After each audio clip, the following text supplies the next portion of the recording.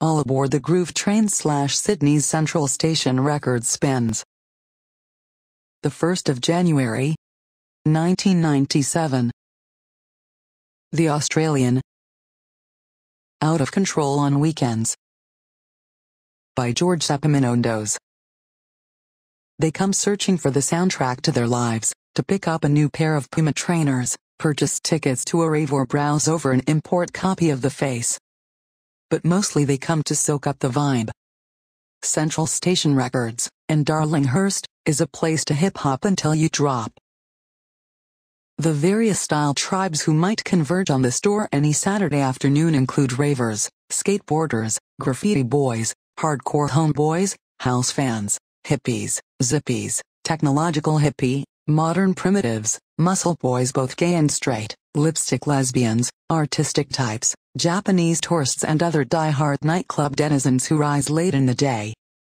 Studied together, they form a dazzling microcosm of life. Milling around the hard wax section devoted to electronic music on vinyl, still hot property in the dance scene, are two boys in blue jeans and Bonds t-shirts. One has red tufts of hair sticking out from a shaved head, the other green spear puncturing the underside of his nose, and big plastic bolts that look like Lego pieces in his ears. He is searching for a track he heard in a club the night before. He asks that I not print the name of the inner city club for fear of Joe Blow from Campbelltown crashing. Look, I've been called a weirdo, a faggot, and I just don't need it, he says. And don't write that I've got a face full of piercings. He warns. But you do, I respond. He smiles and pokes out his tongue to reveal even more. Yeah, and they glow in the dark. What soon becomes apparent is that hardly anyone admits to being a raver anymore. I'm not a raver, insists one woman who couldn't have been more than 19, her whole face curling up with revulsion, clutching a t-shirt that reads Amsterdam Apple. The media backlash following Anna Wood's death has made the raver a maligned species. Admittedly, they are the youngest of the party set, and people soon grow out of monotonous, headache-inducing computer drivel.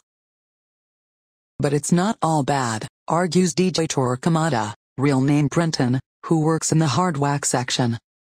Torquemada, whose name comes from the original Spanish Inquisitor General, points out the differences between happy hardcore, poppy sentimental stuff, jungle, drum and bass heavy, gabba, thrashy techno, and purist techno. Happy hardcore is what the little kiddies get into at e-taking raves, he says with mock horror. We encourage people to listen to the purist or Detroit techno. This is like classical music, people actually sit down and compose this stuff. To demonstrate, he ushers me over to the desk past numerous other customers sampling discs on turntables. He puts on a tune called Indian Summer, plonks headphones on my ears, and cranks up the volume. It's a richly layered and mesmerizing trance track, complete with sitars. I'm impressed. People swarm to Central as if it's the center of the universe.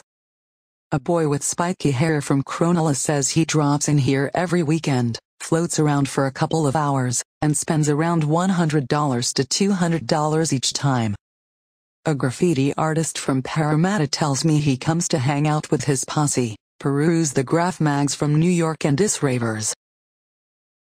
Hate 'em, he mumbles. Just don't like their music.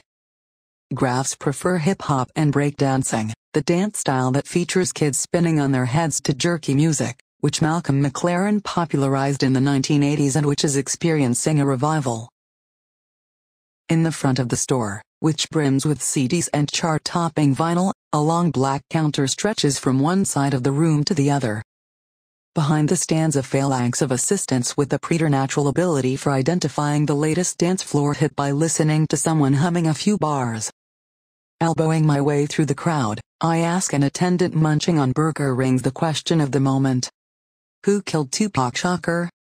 He looks at me as if I am seriously loopy. Shakur was the rapper recently gunned down in Las Vegas. His murder remains unsolved, but this man apparently has a lead. Suge Knight, his rival and the president of Death Row Records. I am just about to give up the search for a true blue raver when a teen with a skateboard wrapped behind his back cautiously admits to being a raver or skater. I've only been doing it for 2 years, but I was hooked the first time I went to a rave. But, he adds, he doesn't take drugs, and neither do any of his friends. People on drugs have just got the worst heads. A manager named Sean tells me there are at least 14 parties in the next few weeks. Selling well today is High on Hope, which promises 2 rooms of wicked sounds and top banana tunes, whatever that means. Another party, entitled Hardcore 96, claims on its flyer that other promoters don't know the meaning of the word. Their brand is no bullshit, unstoppable explosive hardcore. Do they blow the place up?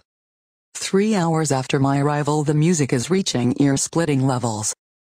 People are communicating using sign language. Track pants with huge flares are sailing out the door. The mood is strictly, in club parlance, high NRG. Does Sean ever feel like slipping on something soothing? He frowns. No, that's not what this place is about. C.